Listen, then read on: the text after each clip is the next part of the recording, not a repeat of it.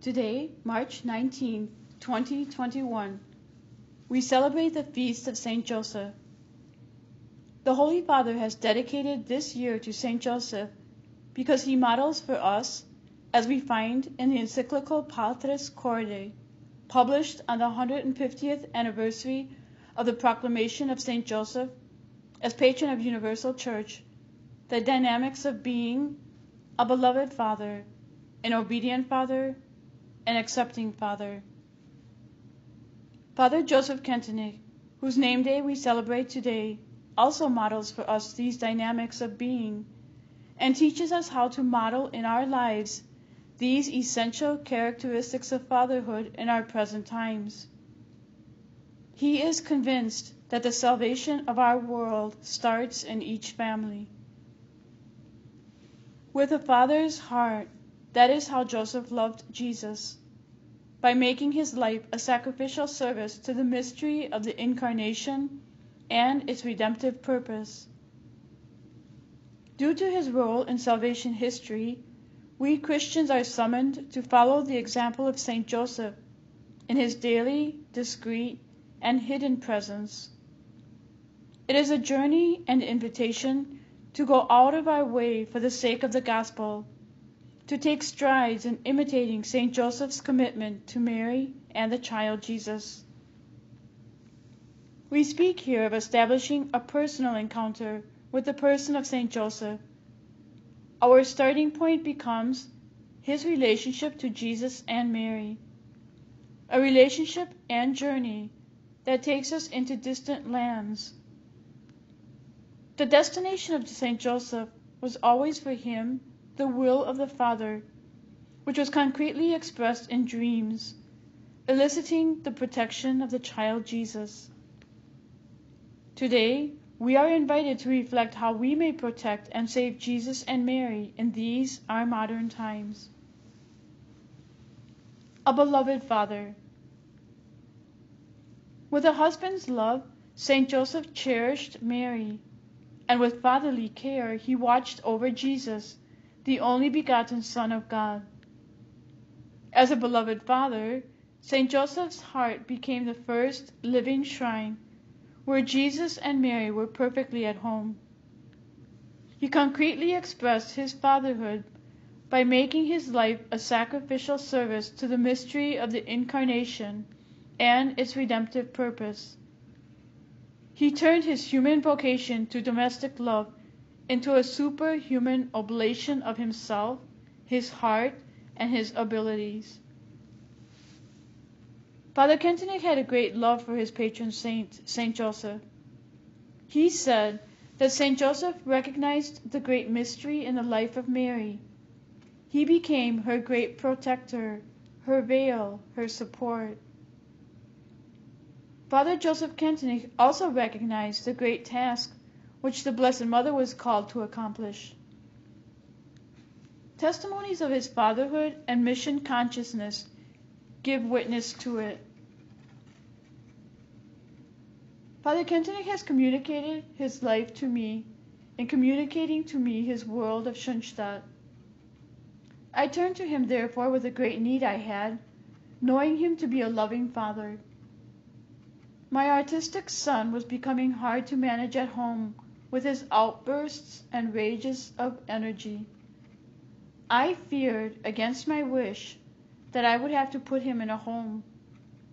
I prayed much to Father Kentenich and believe he answered my prayer in helping me to find a doctor who altered his medications, which helped my son to be much more balanced again.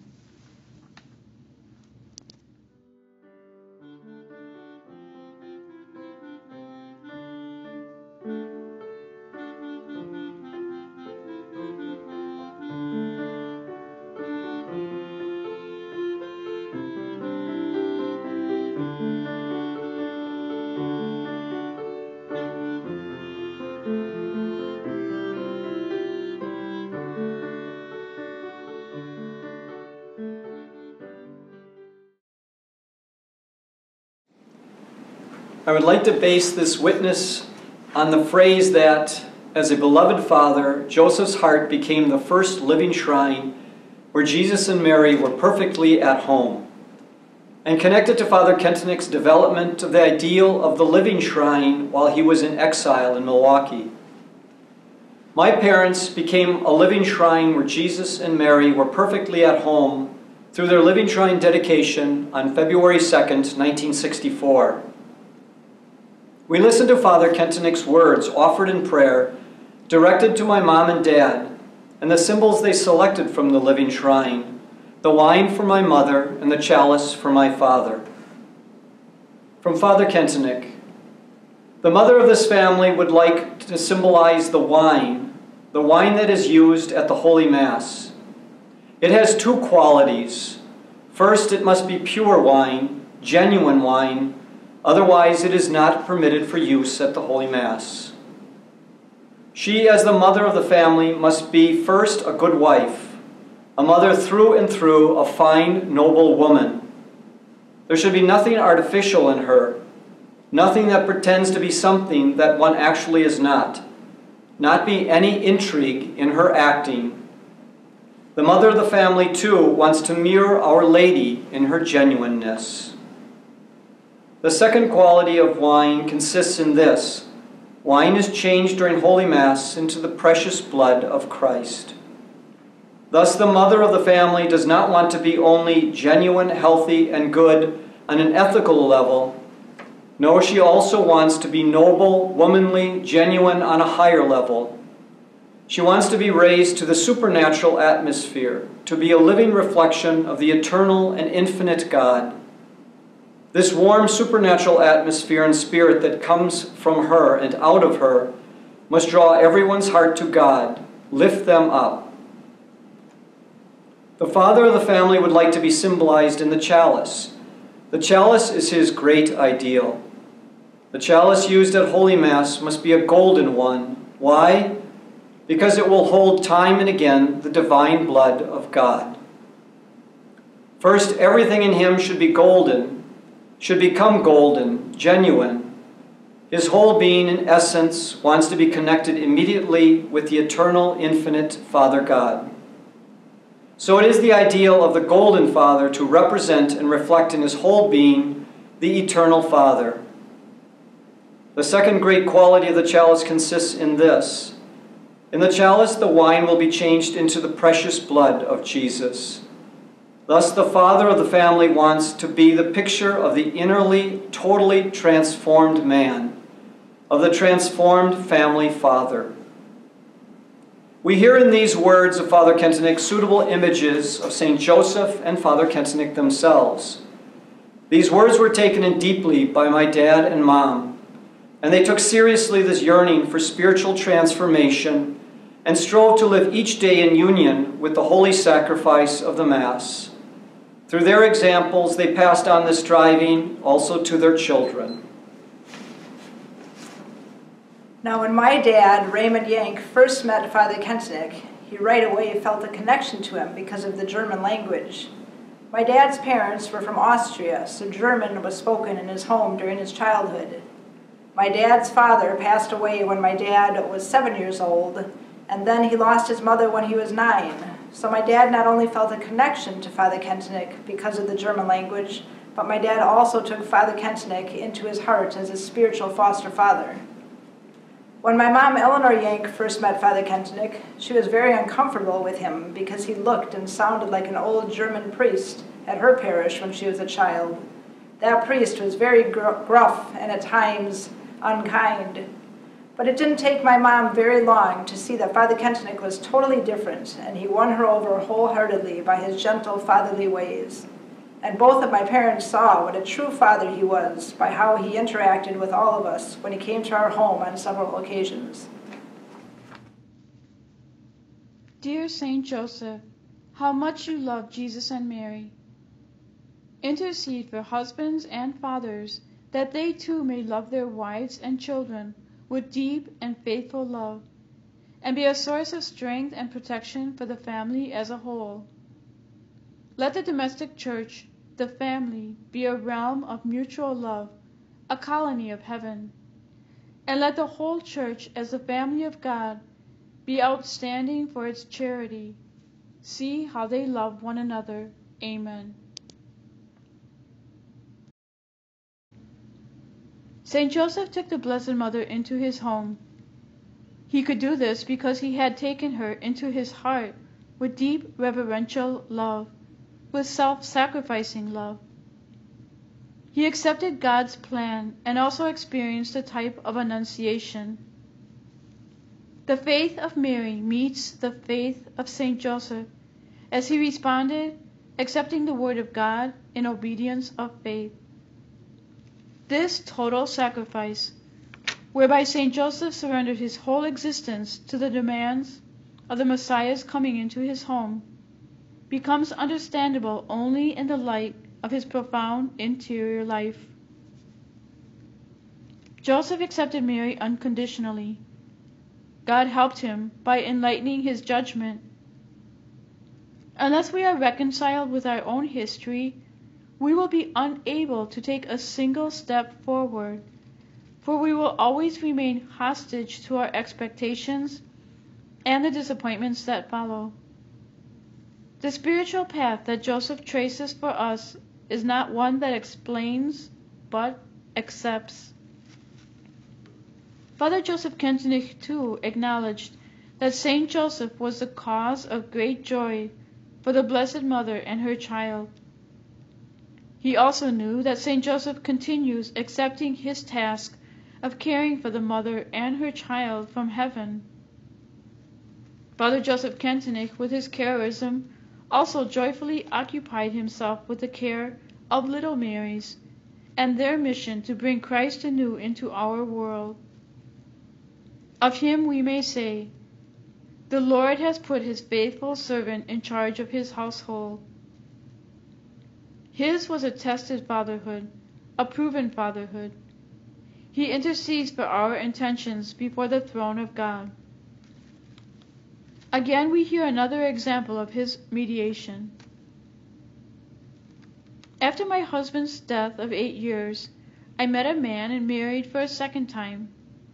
However, my daughters were not accepting of their new stepdad.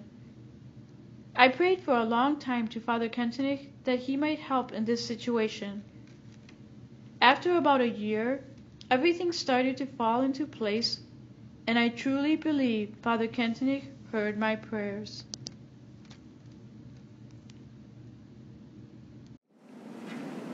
The accepting father. As St. Joseph accepted Mary unconditionally, Mom and Dad took Father Kentenich's teaching on living a deep faith in divine providence seriously, and the ideal of unconditional acceptance of all from the Heavenly Father, and included the concept in their home shrine name, Ita Pater, Stabat Mater, Yes, Father, Sorrowful Mother. Trust in divine providence came naturally to my mom and dad. During the first years of marriage, when Dad was completing his master's degree, money was scarce and groceries were low. But they trusted that Providence would take care of them, and God always did. My dad had a saying, if we accept each child that God wants to send, then he will surely give us what we need. When there were already many children, my dad joined a strike for better working conditions for his teaching position at MATC. Although Mom and Dad could barely afford to go out on strike, they felt that the fight for shorter working hours to allow Dad to spend more time with his family was worth it. For most of the others, the reason for the strike was for greater pay increases. The strike lasted 40 days, and there was little money for groceries. It was during this time that Mom and Dad crowned the Blessed Mother, Bread Mother, in the home shrine. Although we had many meals of beans, we never went hungry. This deep faith in divine providence served Mom her entire life, especially after my dad's death at the age of 48, with 11 of their 12 children still at home, and the youngest child only 6 years old. The Ita Pater, or Yes, Father, portion of the family home shrine name came specifically from my mom. It was good that she was able to develop that deep faith in divine providence through the direction and example of Father Kentenich, because she had to rely on almost only that through a large portion of her life as a single mother of a very large family. So my dad and mom saw Father Kentenick as an accepting father in how he made time for people whenever they wanted to talk with him. He was always cheerful and thinking of needs of others, no matter what language they spoke or what country they were from. My parents especially felt how accepting Father Kentenick was when they came to the Monday night talks. He made them feel at home, and although they didn't know German fluently and were younger than the other couples, he accepted them as part of the family of the Monday night couples.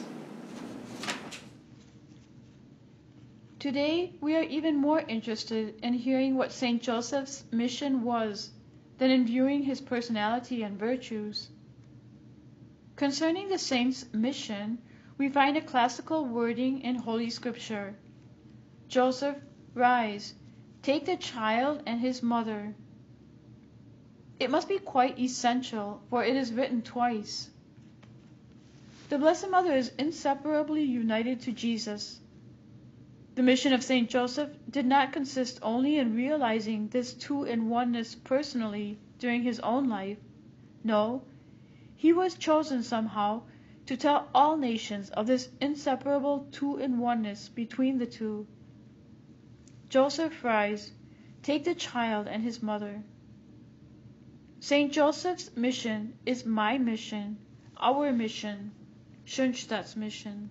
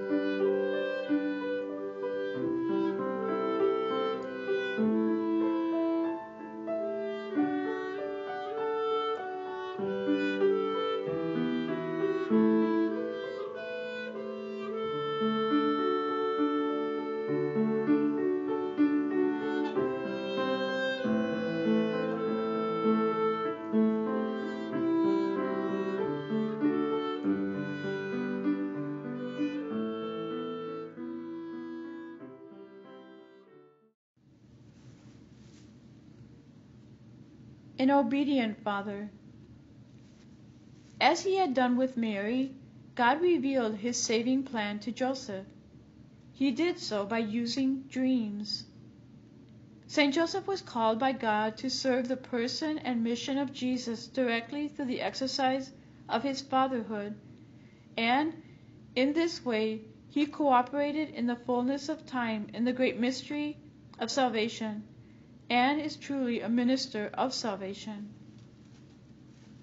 Joseph Kentenick too practiced obedience by listening to God's will, not only through the Scriptures, but also through those entrusted to his care, and through the most little situations in daily life. Father Kentenick's obedience was a permanent spiritual readiness to fulfill God's will, even when it means an arid and uncomfortable life. Again, we listen to a testimony of another who experienced the faithful intercession of Father Joseph Kentenick. I was in a job situation where the morale was very low. I needed this good-paying job and wasn't ready to risk looking for another job and taking a pay cut. I prayed to Father Kentenick to send me a sign and help me in my discernment. 2 weeks later, my landlord met me as I was entering my apartment and asked me if I'd be willing to help a friend of his who was looking to hire a part-time secretary. I prayed again to Father Kentenick for discernment, and when I ended up applying for the job, I was offered a full-time position matching my present salary.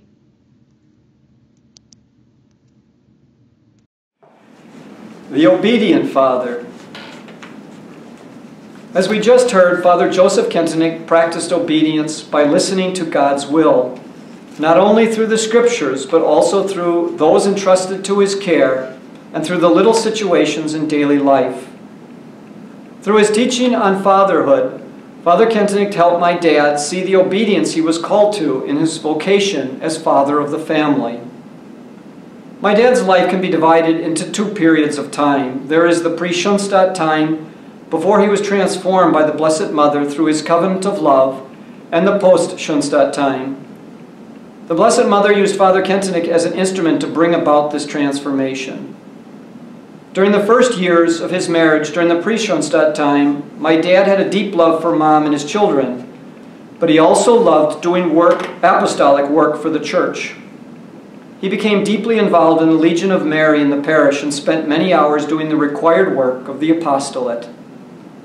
When the family was young and growing, he was gone many evenings on visitation calls and weekends at meetings. He didn't realize that the amount of time he was putting away from home due to his profession and his apostolic work was putting a strain on their marriage.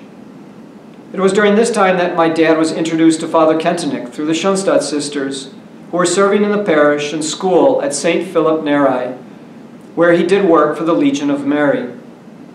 Eventually, my mom and dad started attending Monday night talks in December 1960. About that time, Father Kentenich began a new series of talks on marriage, followed by talks on motherhood, fatherhood, education of children, among others. A conversion of heart took place sometime during these talks, and in time, Dad left the outside apostolic work of the Legion of Mary and began to spend most of his time outside of his school hours with his wife and children. Within 1.5 years, my mom and dad made the covenant of love on the blank check and inscriptio levels, and through Father Kentenich's fatherly guidance, Dad became a great family man who became convinced that his first apostolate was to his marriage and family.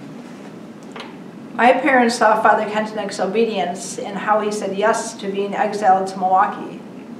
He never mentioned anything about how he suffered here in being separated from his Schoenstatt family in Germany. My parents also saw Father Kentenich's obedience in fulfilling his commitment by coming to our house the night before he left Milwaukee. And they saw his obedience when he didn't question when he was summoned to Rome and told he could go back to Germany after being in Milwaukee for 14 years. They could see his great love for the church and admired him all the more when they found out much later how important he felt his own obedience was. The fourth guiding star of the Nazareth family is pronounced obedience.